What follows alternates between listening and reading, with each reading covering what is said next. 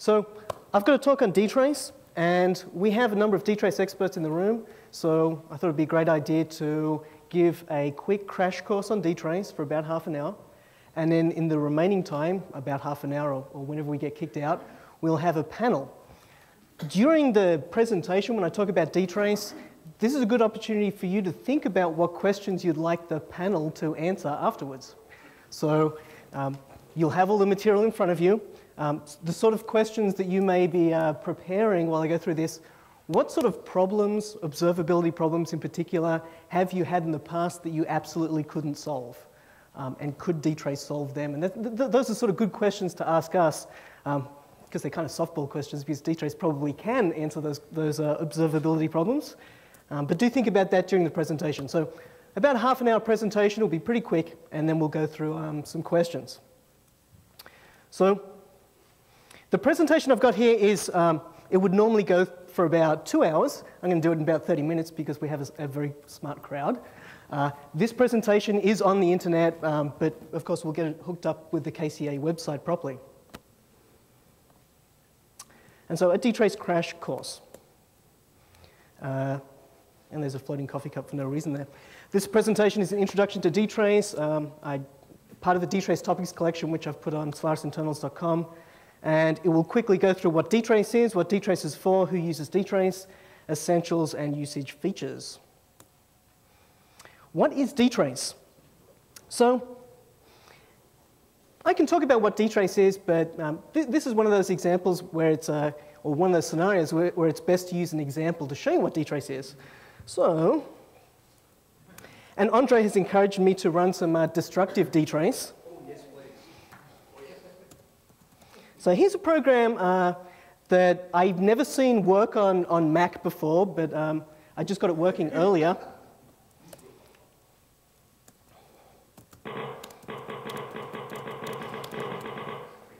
And it turns the laptop into a noisy typewriter, which is great for driving your office workers insane. And it has other sound effects.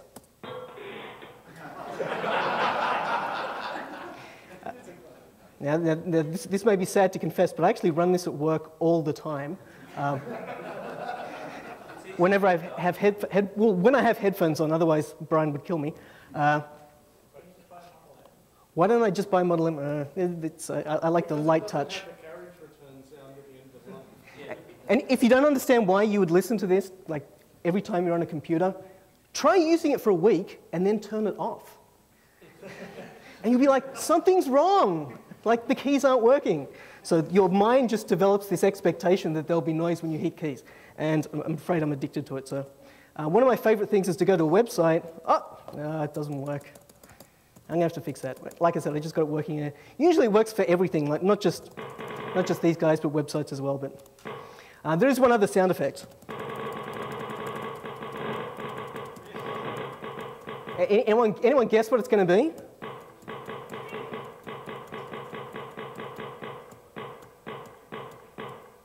Yes. You're getting close to the end of the line. Okay.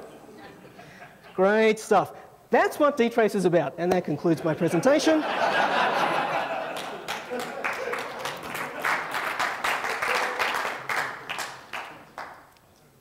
Okay, now we've seen DTrace. DTrace is a dynamic troubleshooting and analysis tool first introduced in Solaris 10 and Open Solaris. I'm now running it on Mac OS X, which is great. It's many things, in particular a tool, a programming language interpreter, an instrumentation framework, and it provides observability across the entire software stack from one tool. It allows you to examine software execution like never before, and that's best demonstrated, so I'll go through some things. And excuse me while I get some water.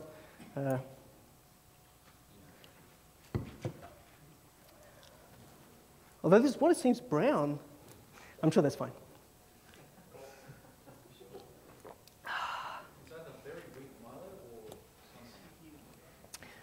Yeah, they took away the coffee cup, so. DTrace example 1, tracing new processes system-wide. This is a more sensible example to start with. This is a one-liner. This is being run on Solaris. DTrace -n, syscall exec return. trace exec name. What it's doing is it's showing you whatever processes are executed live, and it's printing that out. That was something that was very difficult to do before. In fact, how did you do it before?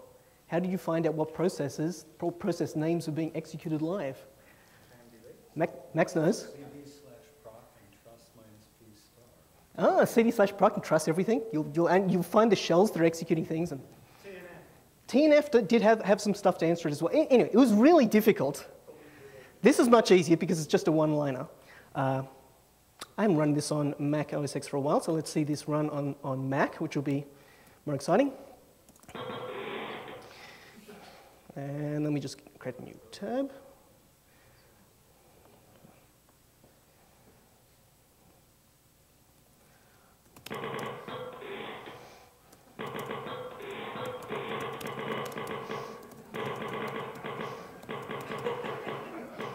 Ah, feels so good. Okay, let's see if that works. All right. That's what I wanted to check. It doesn't actually work. Mac exec E is just a solaricism, and I just wanted to check whether that existed. DTrace -n, and then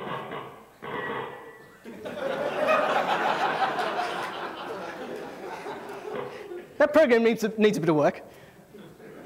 DTrace -n, and then a description like that. -n means this is going to be the name of a probe, and here, and we'll learn this very rapidly if you don't know it already.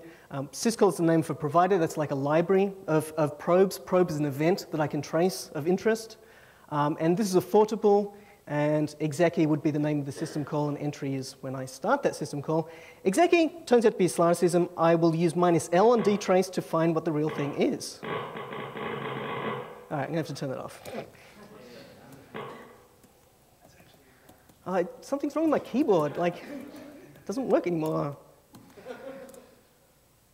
Okay, there we go. So I've actually used DTrace -L, L to list. I've thrown a star out there because I've guessed it's some other variant of exec, and it's actually called exec VE. So if I run this now, without the -L to list, I'm tracing syscall exec VE entry. Turns out I'm not running any new processes unless I go into another window and type ls. I just ran something. It'll be more interesting if it tells me what it ran. So I'm now putting something in curly braces. How many people have programmed in awk or nawk before? Wow, fantastic. How many people have programmed in Fortran 77 before? No, awk and nawk are much newer. How about intercal? No.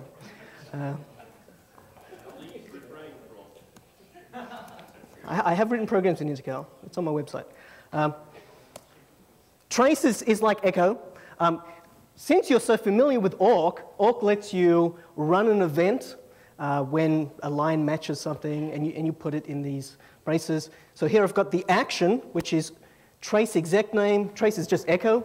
Exec name is the variable. If I now run ls, then it tells me I just ran the shell. I thought I ran ls.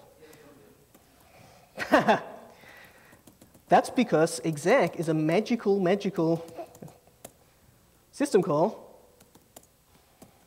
that turns something into something else. This is the point of exec. So exec turns a process from, when you initially fork a process, it will then exec a new binary. So the shell has forked and become ls. I can do them both at the same time just by dropping this. So a blank is a wildcard. So I can see exec VE entry. I start off as the Bourne shell, or bash, because I've just forked, and then exec VE return. I'm now ls.